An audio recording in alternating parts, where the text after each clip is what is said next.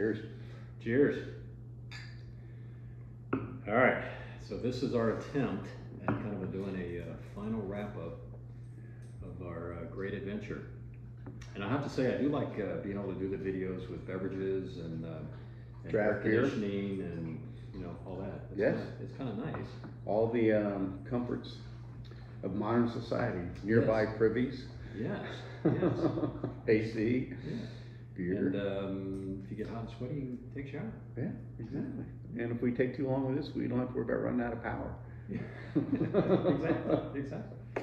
So anyways, we thought we would just do a final wrap-up of our trip, and just try to do our best to kind of look back at some different things and just try to summarize a lot of it. The big thing is, I think as you've seen through all the videos, again, our approach to all of this was a flip-flop.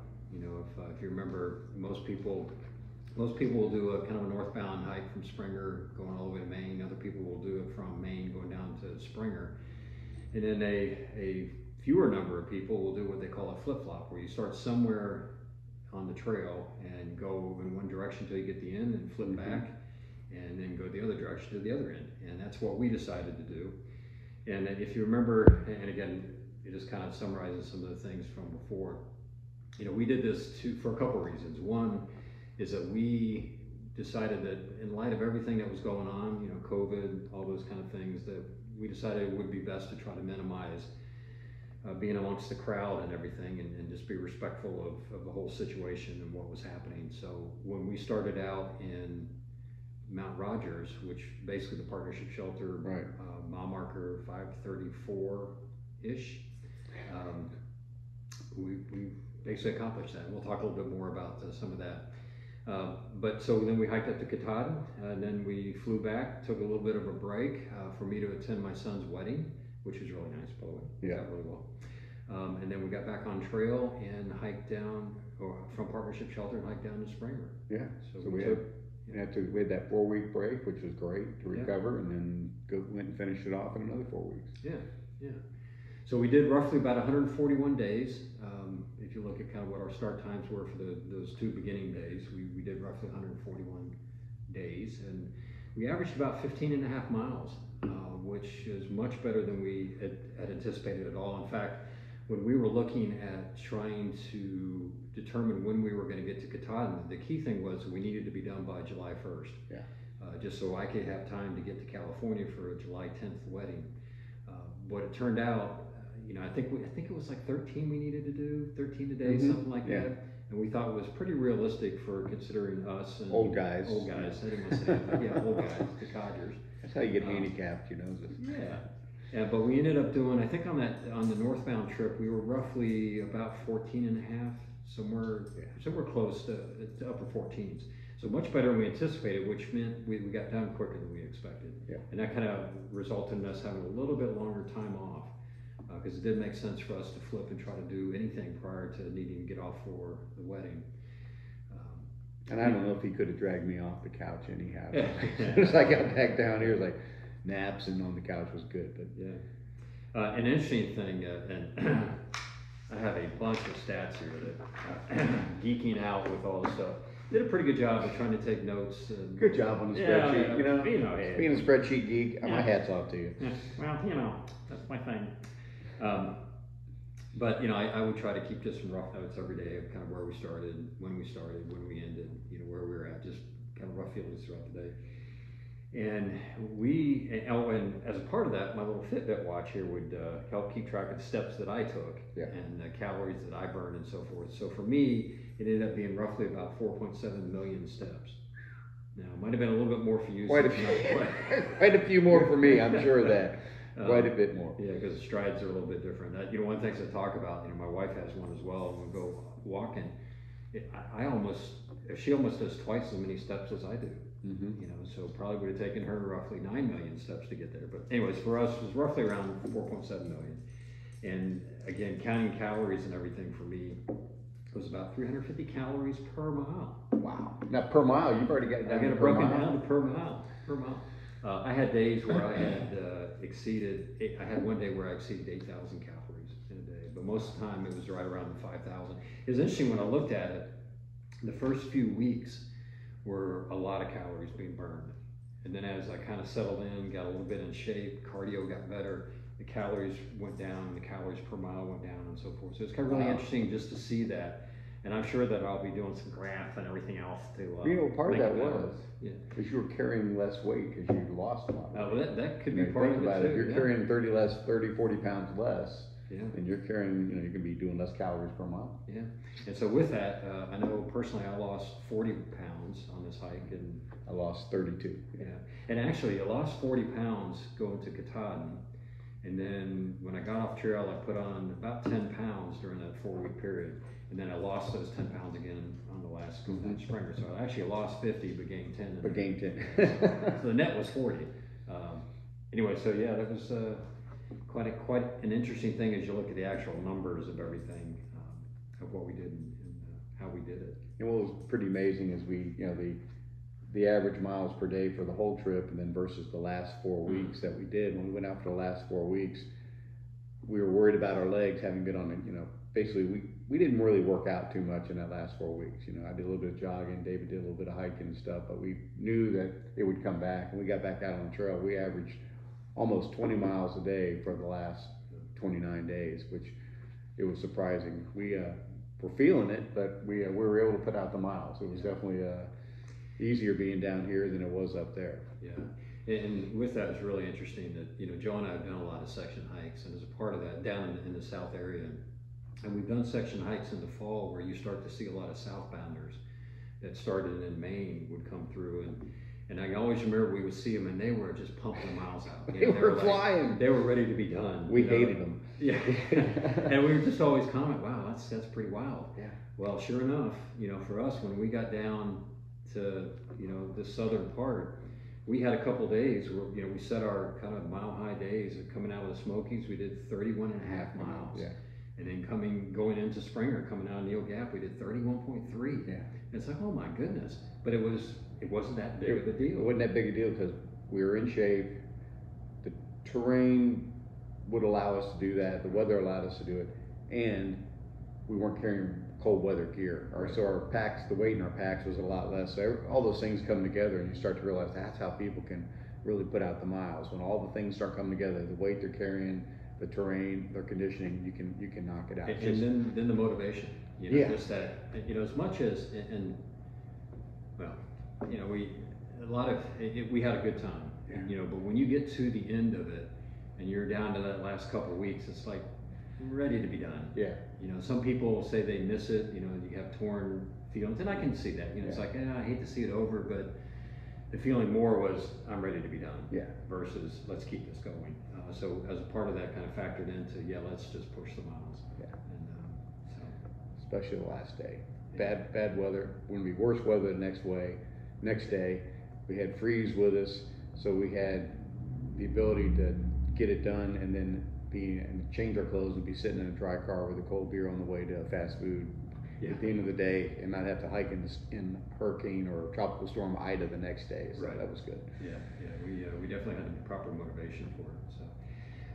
So it talked about the flip-flop, what our approach was, and we talked a little bit about kind of the pros and cons around it. Yeah, and it really was good from the standpoint of we didn't have to compete for resources at all. Shelters, we hadn't planned on staying in shelters that much, but there wasn't anybody on the trail much to speak of, so we could take advantage of the shelters and keep our gear dry and make it easier on us to not have to do as much tear down and set up every day and go for the hostels. And we rarely had any issues at all getting in the hostels because there weren't other people out there on the trail. So all that stuff was really nice. But the downside is that you don't see as many people, and some of the things we would have liked to have seen or done, they were closed because it was too early in the season. So those kind of worked against us, but it's just one of those offsets that you're going to have. Yeah. We started, if you remember, February 28th, and we started there again right around the partnership shelter. And Joe and I were talking about it. I don't know weather-wise if it was abnormal.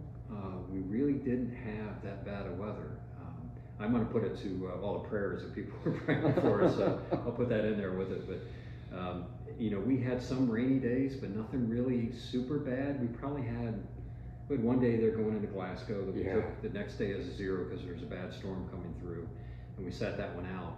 But most of the time it'd be light rain. You know, fortunate that, you know, when it rained hard, it was at night, and like you said, we were in a shelter most of the time, so we didn't have to deal with too much bad weather. We didn't, and that's just, you know, the lesson in that for any backpacker.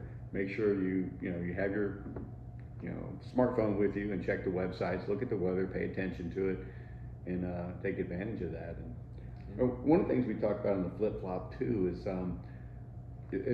some of the people that we met, like Mr. Freeze, who got to hike with him quite a bit. And he's, you know, the codger gang. He's one of us codgers. He started February 1st, and he experienced some of the same things we did. Not seeing very many people. He was hiking alone a lot. He didn't have somebody like David and I had each other. And you know, the hostels he wasn't competing for space or anything, but he just wasn't. Things were closed and stuff. So he experienced some of the same things that we did that didn't have access to it. But starting February 1st, he had to deal with colder weather than we did, and had to deal with the Smokies, which is one of the toughest things to do if you're going to start early. So, if you plan on saying, "Oh, I don't want to flip flop," but you're going to start earlier, just know you'll have some of the same issues. You won't see as many people, which can be good and bad. Places will be closed. Don't compete for resources, but the weather can be colder for you. Right. And we had cold days again, and we had a few days where there were some snow flurries, and but you know, probably our biggest thing was I think it got down into low 20s. I don't know if we got into the teens. Low 20s for sure. Yeah, I think if we got into the teens, it might have been a day or two at the best. And you know, usually the toughest thing was just, you know, the wind. You know, we're walking ridge lines and stuff in the beginning, and the breeze was kind of cutting you. But with that, one of the neat things of starting early was there were no leaves on the tree. And I know from, you know, just when we were doing our research and looking at YouTube and what other people experience, they talk a lot about the Virginia blues and going through the green tunnel and all that. We didn't experience any of that because there was no green on the trees when we were going through Virginia. So we got to see a lot of views, you know, a lot of ridgeline walking where you could just see both sides of it. And I think that was a plus, starting out early like we did. And a huge contrast to when we were hiking southbound on our last leg from Virginia south. We were in the tunnel and there were the leaves, and we had a dearth of views. There just weren't as many for us to see, but we'd see a lot of leaves, and we kept thinking back on, wow, this is so different than when we started. We would just be like, even though it's cold, it would be often clear, and you had these views, and it was incredible. Yeah, you know, and again, when we flip back, not only the leaves, but the trail was way overgrown, and I think that's probably just, again, I don't know if everybody would experience that because of how late we were coming into the south, but certainly southbounders are going to experience it, where, you know, some of the weeds were taller than we were. You at times were kind of wondering where the trail was, and the downside, you couldn't see the trail where you were putting your foot because the weeds were so grown in that you just had to kind of push your way through it. It really slowed you down. Yeah. And I know, you know, one of the things we experienced in the Smokies was that, as well as the trail not being well maintained in light of everything that's gone on over the last couple of years, a lot of washouts and so forth, and then the whole green tunnel aspect where you didn't have any views and it was raining on us, and that kind of prompted us to push so hard to get out of the Smokies. There just wasn't any reason to take our time. It's like, well, let's just keep walking, and you know, we got through it in 3 days. With one of those being our highest mileage day, 31.5 miles. And the nature way we would hike typically is if the weather is going to be good in the morning, we try to get up early and hike early, and then take what the day gives you. And if you get into that mindset, then even if the weather's not that good, you've got still 5 hours of quote unquote daylight left. You're going to try to push further even if the weather's not good, and get to someplace where you can be dry. So it was good. Yeah. So with that, I think, you know, overall good. You know, I've seen a lot of people asking questions about, you know, flip-flops and how they should do it. Is it worth doing it? You know, a lot of people say, no, I want to finish on Katahdin. I want to go, you know, north. Now, you can do a flip-flop and still finish on Katahdin. So I'm not sure that's a big of an issue. But, you know, there's a lot to be said. You know, again, as you mentioned, we didn't meet a lot of people until we started. After we got to Harper's Ferry, that's when we started running into more people. Certainly as we got closer to Harper's Ferry, we started seeing some flip-floppers that were starting in Harper's going south, and then a few that were going north. But we're just starting, so their pace was a little bit slower than where we were at the time. But prior to that, you know, we saw section hikers, we saw some day hikers, and so we missed out a little bit. You know, it was kind of neat when we started running into folks like Mr. Freeze and others that, you know, you had a lot of just things in common. You just, you know, it was kind of cool to Smiles and Link and some of these folks. Then you start hearing the stories of, you know, not so much, and other folks that are around you, Captain Jack, and all of a sudden, so then you start to feel, you know, at times maybe we had a tramley. Our tramley was really the two of us and Mr. Freeze, but we had, well, in Black Bear, you know, we ended up with Duke of the Trail and, you know, Big Spoon and some folks, but, you know, we kept hearing of these people around us, and then ultimately you start running into them as you get closer to the end. There's more people. You know, with that, it's kind of neat. Probably most people are aware, but each shelter has a register, basically a notepad that you can write notes in it. And we would look at that. We tried to sign them all. I know we missed a few of them, but the neat thing was you could see who else signed it. So in the beginning, it was like, oh, there's somebody ahead of us. Yeah. And you could say, oh wait, that's somebody that's through hiking. Yeah. And then eventually you would see the person, like Mr. Freeze, and not so much as like, oh hey, you know, I've been seeing you in the logbook. So that's kind of neat, just a neat way to kind of see who's around you and you know what's going on. So probably, you know, one of the things, lessons learned, I guess. You know, what have we learned, or, you know, as a part of that, what will we do different as we go forward? Yeah, I think, you know, one of the things that I always learn is you learn from your mistakes, and it's your scar tissue that teaches you most things. And I think most of our lessons learned that a lot of people might experience actually during your through hike, we got most of those out of the way on our section hikes, because we did so many section hikes together on the AT, and we had our shakedown in the winter. A lot of the things that might have been more impactful to us, we kind of gotten that stuff out of the way. Fortunately, our shakedown hike in the winter, it was pretty eventful. I know we've talked about it before with the snow and everything else, and that really taught us some things that we needed to know that we weren't really prepared for. And what's interesting though is then we prepared for them and got out on our through hike, and we didn't encounter it again, but we were ready for it. Yeah, one of the things, I don't know if we talked about it when we kind of gave an overview of our flip-flop, but we said it before in some of the videos that we had section hiked all the way up to Partnership Shelter over the last 4 or 5 years. And so when we got to Katahdin, we had a true celebration of the fact that we had just hiked the whole AT. You know, you could say a section hiked the whole AT. And then again, when we flipped back and went to Springer, we celebrated the fact that we through hiked. So we got 2 celebrations. Yeah. And so that was kind of cool, because it's not like, you know, we got to Katahdin, it's like, ooh, big deal, we're not done. Well, we were done, because of the fact that we had finished a section hike. I mean, of the whole AT. The whole thing, yeah. So that was kind of special for us. But I think with what, you know, Joe was just saying, we learned a lot through our shakedowns. And for anybody that's getting ready to do any kind of long distance hiking, it really is critical to do some shakedowns. You know, one is to learn your gear, what works, what doesn't. We had a lot of little things that we try out and say, that didn't work. You know, the winter hike that we did in December back at the Grayson Highlands, where we were hiking through blizzards and stuff, you know, I learned quickly that my sleeping pad was not warm enough. And that's such a critical thing. You can have the best sleeping bag in the world, but if you're sleeping on the cold ground, it's not going to help you. So I learned pretty quickly with that. We learned some other things. I learned some things about some rain socks, waterproof socks that helped tremendously with, particularly in the cold weather and the rain, and the shoes that I had weren't waterproof.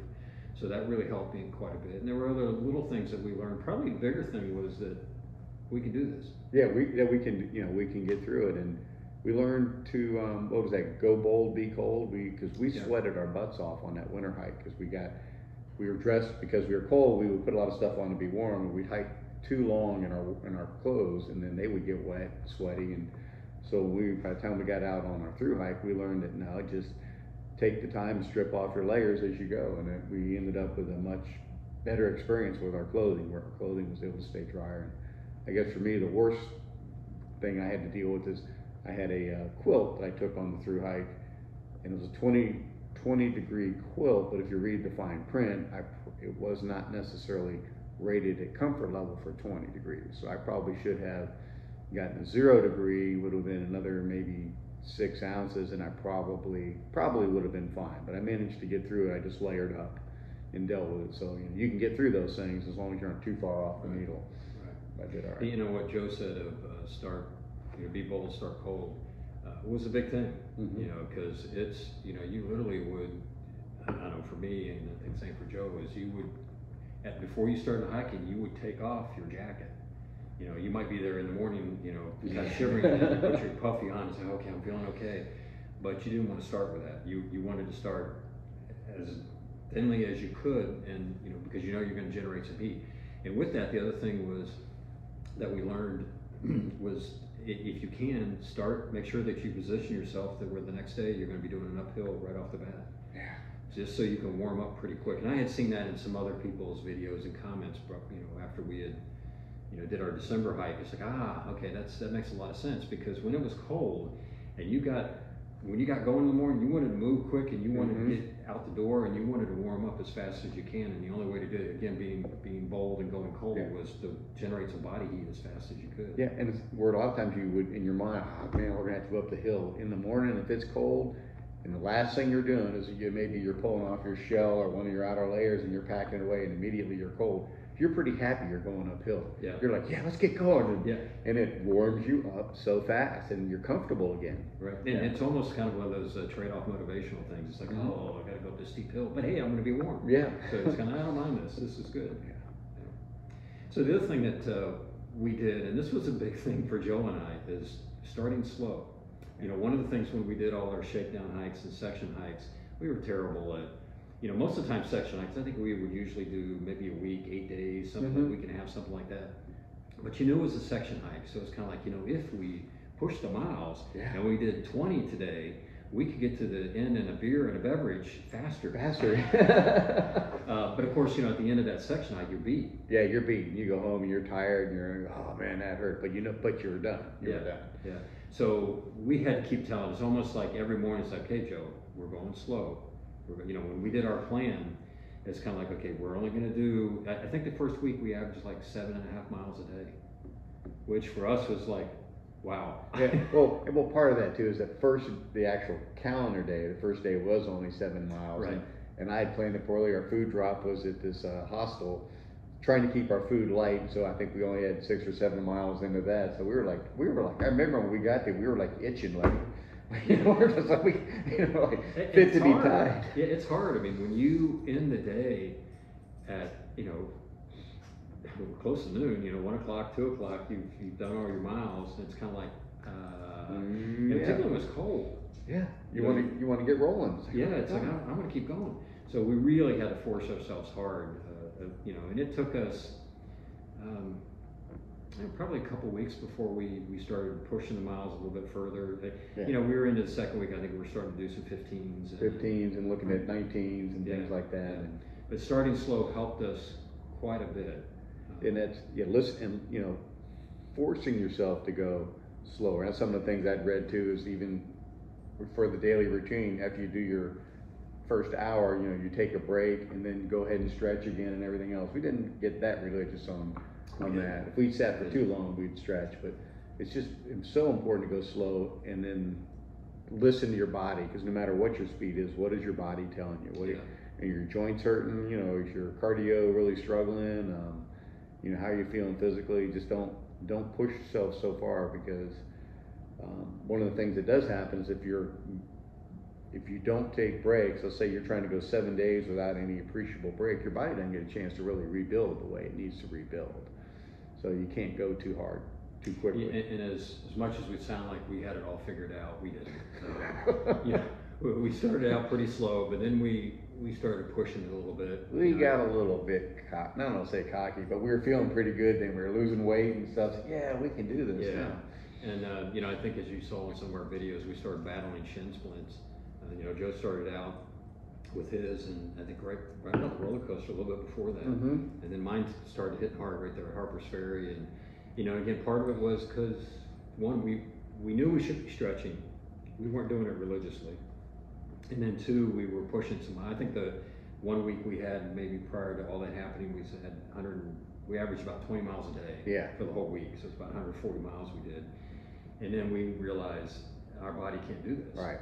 You know, and that's when we started having some shin splints. And you know, the smartest thing we did, though, and getting back to listening to your body, was that we took it to heart and we backed off the miles. Yeah. And I think this is where it was probably good when you're hiking with somebody else, and for Joe and I, we could just kind of keep each other in check. Keep each other honest on that, you know, because sometimes you want to man up and think you can go do it, and the other person, you need to look the other person in the eye and have them tell you, no, you can't do it, or you can, or whatever. Yeah. Well, and then being respectful of the fact that, okay, I feel good, but you don't. Yeah. And so we gotta we're in it together. So if you're not doing good, then we slow down. If I'm not doing good, you slow down. And then that worked. I think if you were, I know for me, I'm kind of a goal-oriented person. If I'd have done this by myself, it would have been just boom, boom, boom, boom, boom, and I would have gotten in trouble. I probably would have hurt myself to the point where you had to get off.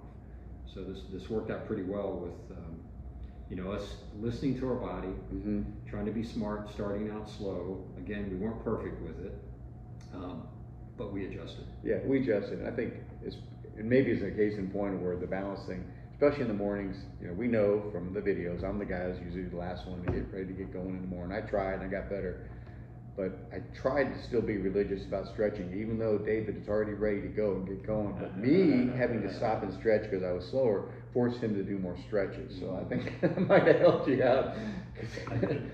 Because I'd be there stretching. He's right. Okay, I guess you'd lay down, you'd stretch out your back some more, and you'd get ready.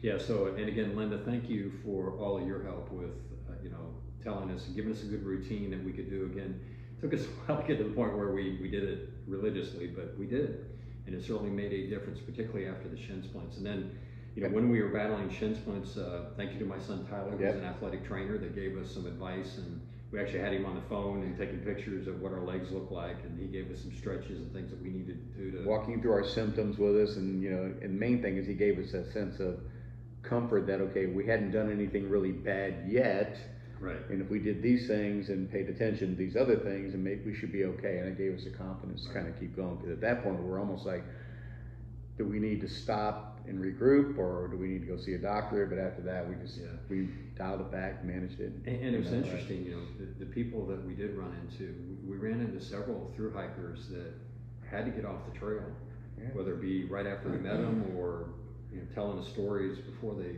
got before they met us. 3-seat, pork chop, big spoon, people that a couple of those had to get off the trail for good because of issues that they had. And Black Bear had to get off because of his knees, but boom, he got back on. He did, got it done. Anyway, so again, the whole thing of listening to your body is a big thing, and kind of jumping down to one of the things that we learned is this whole cumulative effect of a thru hike. Yeah. Joe and I, again, we did a lot of section hikes. And the cumulative effect is you find out that you've drank so. Oh no, that's wrong. Okay, keep going. Sorry. Topic. Yeah. That's one where you have to pick yourself off the ground, and we'll get to talk about that. But just getting that mindset that this is a marathon, and this, as we've said before, it's not a race. So that analogy is kind of it's a marathon, not a sprint, but it's not really a race. But the thing is, you've got to treat it in a manner that you can get to the end. Because again, our mentality before was section hiking, and it's a week. We can push it, and we'll get to that restaurant, and we'll get that extra beer, and we're going to be hurting hard to walk, when we get out of the car. But hey, we got we're done. It took us a change in mindset just to think in different terms, and then even with that said, is toward the end, you could feel it. Joe and I were comparing notes today. Our feet are still not where they need to be. We've been off the trail almost 4 weeks now. We had a 4-week break after Katahdin. Got back on the trail 4 weeks, and we've been off for 4 weeks, and we're both still hurt. Yeah. I was at the orthopedic guy today. I finally got in to see him, and for a shoulder, but that was not really related to the trail per se. It's just the old guy falling down. But my feet still, if I'm barefoot walking around the house, my feet hurt, and it's just going to take a while. You have to get over it. It takes its toll. It does. And again, just not realizing that whole, cumulative effect of the wear and tear on your body. Certainly it was really fun when we got our trail legs. I think it was about 3 or 4 weeks before we really started hitting it. And we really felt them strong here when we did this southern section. It took us roughly about a week, and I don't even say a full week, to kind of get back to where we were when we got into Katahdin. But then with the trail being the way it was, and we were flying and feeling great. But just flashing back, we had some times though, it really was fun where when you did have your trail legs and the trail was there for you and the weather's good and everything else, to just be taking off. And Dave's like, I think I'm gonna go. You go, all right, we'll catch up with you. Well, I remember in the 100-mile wilderness, and I was going into Able Bridge, whatever it was. Joe's like, I'm feeling it, I'm gone. I always said his happy feet. Oh, Joe's got his happy feet, and he was. I couldn't even come close to keep us. I think I saw him. He's up there somewhere. But when you're feeling it, and the trail gives it to you, and it's really fun. It's fun. It's like feeling like you're a kid again, and you can get all the pieces moving, and the feet are sticking where they need to. It could be a lot of fun. Yeah. But again, the thing that we learned is that there is a cumulative effect, that even if you try hard to take care of yourself, it's going to add up. Yeah. And you're going to feel the aches and pains and everything else that comes along with it. So you just have to be realistic with that. Yeah, you gotta listen, be realistic and listen to your body. Yeah. Yeah.